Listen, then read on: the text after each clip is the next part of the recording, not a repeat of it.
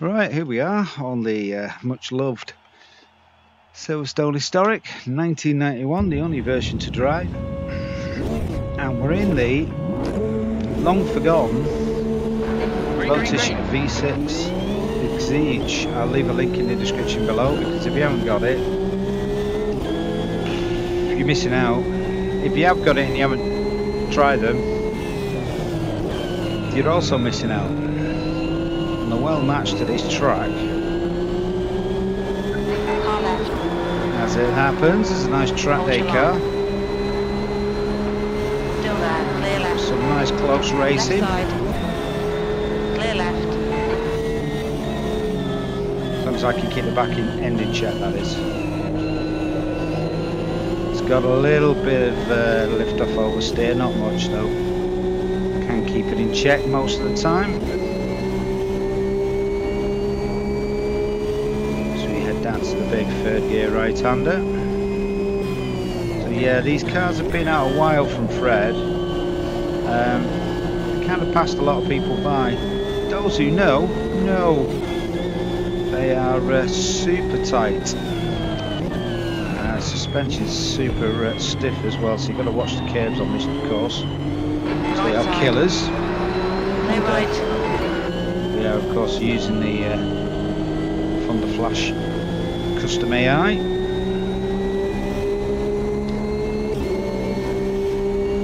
Just to make things more interesting, and we'll watch the AI get it absolutely where needed its curves, which results in comedy clouds of smoke and me going Clear left. But more of that later. We've got 5 laps. I'm sure they'll manage to get themselves in trouble. There's a gap, I'll have that. Still there. Clear left. Leave him room.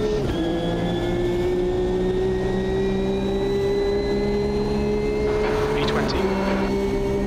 It's the second time recording, because the first time I set off with 4 laps worth of fuel. Smoke, don't like smoke round here. Car right. Yeah, don't like smoke round here. That Right. usually means Clear right. the AI's got it horribly wrong. Got damage on, so yeah, bulldozing is not an option. I think these are a bit fragile. Watch them curbs, Owen.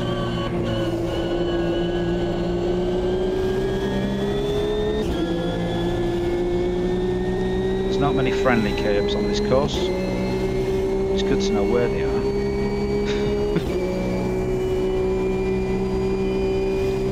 Down tip, bottom at brake, down to third, and round we go. The great ace, mother. As we head on to foot at stairs for Cracker Sparrowfart. There will be a link to translations below in the descriptions for that little lot. Any Wiganers out there, stop laughing.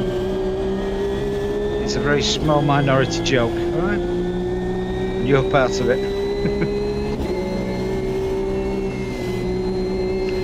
Why I went for the brake then? No idea. Oh, yeah, it's the high speed lift off oversteer that you've got to watch. For low speed, you've got a little bit more chance of catching. It's usually around this bit here. I'm just going to shut up for a little bit. 50.7. Try and catch these guys up. Shouldn't take me long. The crash unsettled me. B19. That was at 157.0.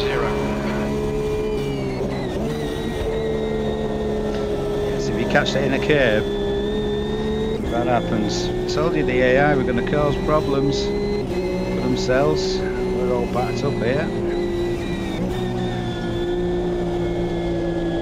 Little gaggle in front of us. Drop it to third now. Good curve, good curve. Yes, we like the good curves. Couldn't quite hold with them around the end of that section. Try and pull back in a bit more here. The gap to meter 7. front is now 0.9.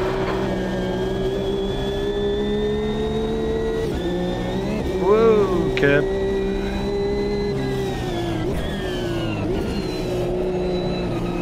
Give it a bit of power there, just get the back end back in control. Counter steering leads to going wide. But if you can catch it quick enough with the accelerator, you can pull it in. It's an odd thing. I'm sliding out this bend, hit the accelerator. Counter.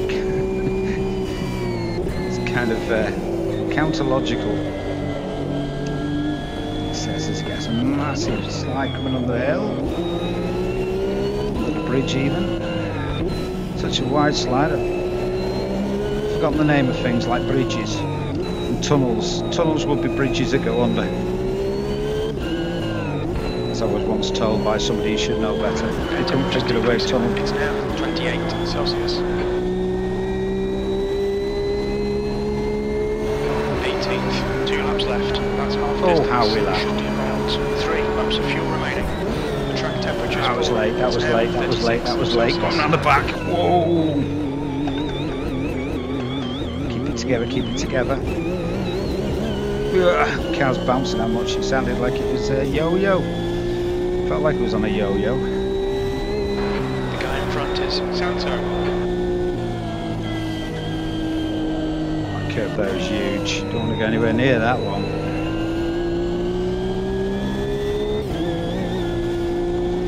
Oof.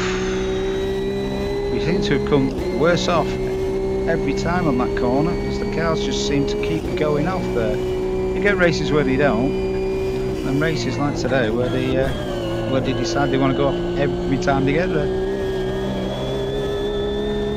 Nielsen is reeling you in. The gap's now 1.5 seconds. Okay, getting it all back together. This course has got a lovely flow to it. Kind of the modern iterations have just lost all of this. It's just like driving down the Autobahn. There's a central reservation removed and everybody's gone the same way. It's crazy. It's got a bit of the old character to it. And landmarks that don't repeat themselves.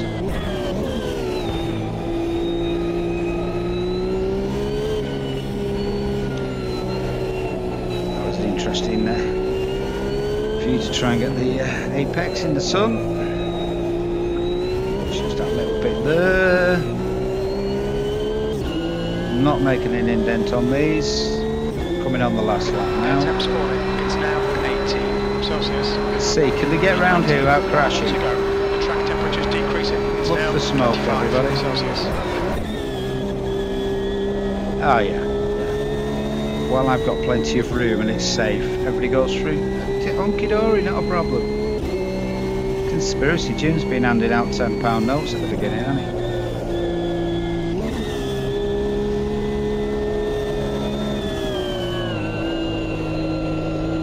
Tyres are getting a little bit squidgy.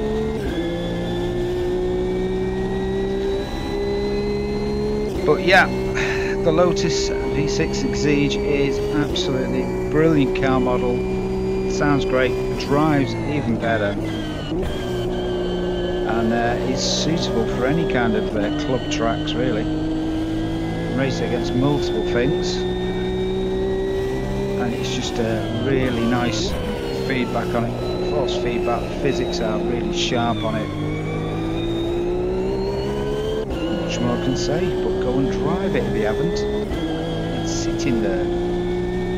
You have no excuse. Oh, in news, for those of you who managed to stay all the way to the last lap waiting for me to crash, Fred's putting the R32, I think it's the R32, into the JGTC packs. Well, they come from nowhere. Clear left. So we've got another car that's take it up to 8.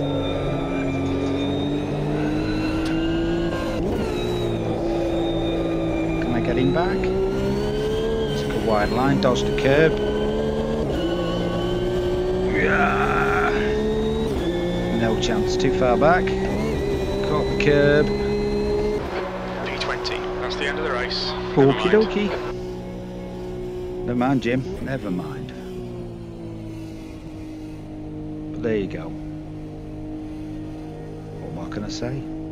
But adios.